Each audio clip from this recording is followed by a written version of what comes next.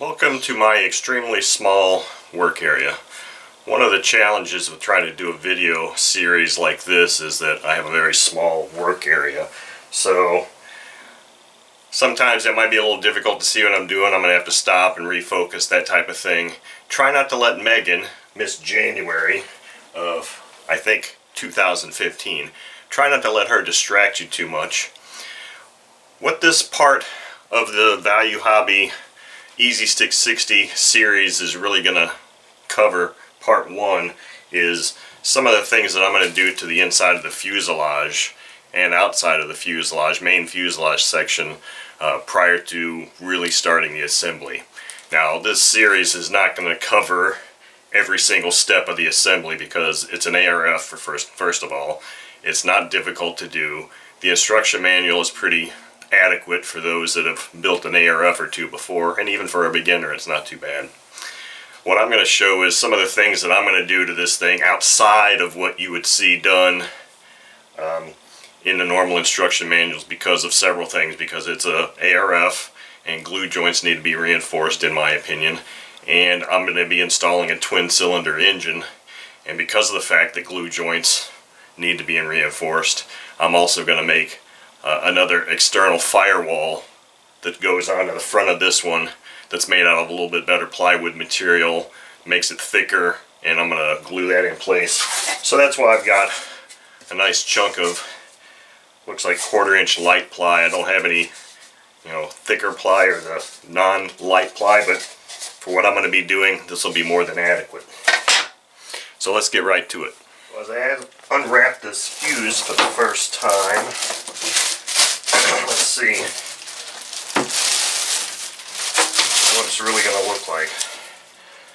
So I just felt a ridge of covering here that needs to be sealed down. So all edges are going to need to be hit with a heat gun, not a heat gun, an iron, to get all these edges down. Now, I mentioned the firewall. See, there's this nice lip here. I mean, this firewall doesn't look too bad. It's pretty thick. But first thing is that it has holes or blind nuts put in it that I'm not going to be using. So I'm going to have to tap those out, and then I'll be cutting a new firewall and installing it in place specifically for the mounting holes on my Sato 100 Twin. In addition to that, you take that hatch off. It might be kind of hard to see in here. There is a landing gear plate under here. Now what I'm probably going to do is I'll probably have to cut some of this out, because what I want to do is I want to reinforce the landing gear section also. I've seen on several occasions where if you have one bad landing, this can rip out pretty easily.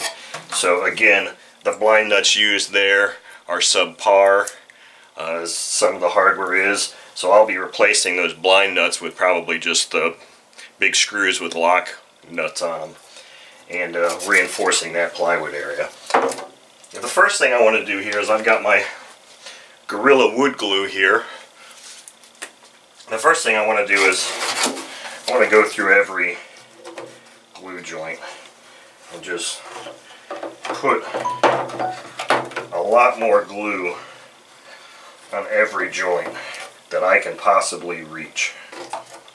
And I mean every joint. So this is going to take me some time to do, but I just want to show you that reinforcing every possible glue joint in here is only going to help make a stronger airplane. Because personally I don't trust the glue that they use on these things, and I barely trust the wood. So this is what I'm going to do now, and when I get the new firewall cut and drilled and about ready to epoxy into place, I'll start another video. Okay, so I've got I did re-glue these joints now, and I was not at all shy. I'm not sure if you're going to really be able to see this because of the camera angle here, but I wasn't shy at all. I went around every single glue joint that I could possibly reach, and I just squirted a bunch of wood glue in there and then just smeared it into the crease with my finger, and that's basically what I think is required to be done just to help strengthen this up, because like I said, I just really don't trust the glue joints on this airplane.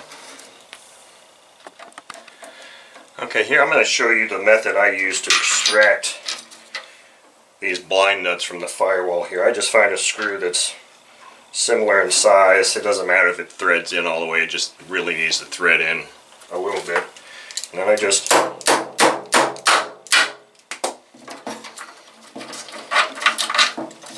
drop it out. Now it may take a little bit of wood with it.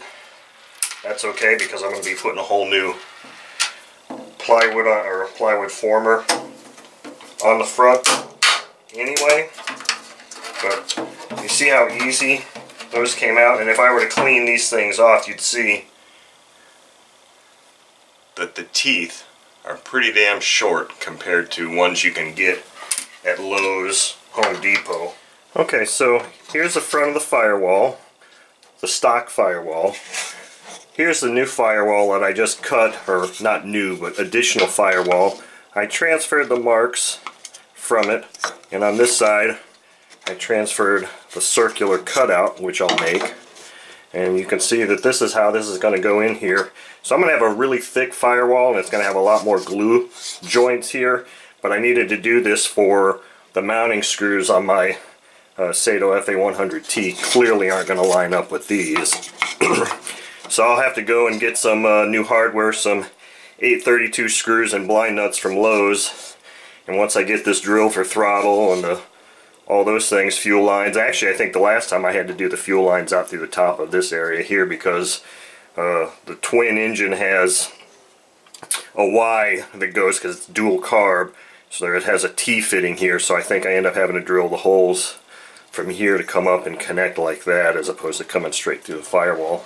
But so this is how this is going to go on. I just need to get this thing drilled, and then we'll epoxy it in place, and you'll see that I'll even overlap this covering here with this firewall and the epoxy, so it'll really be a nice solid surface there for that big engine to hold on to.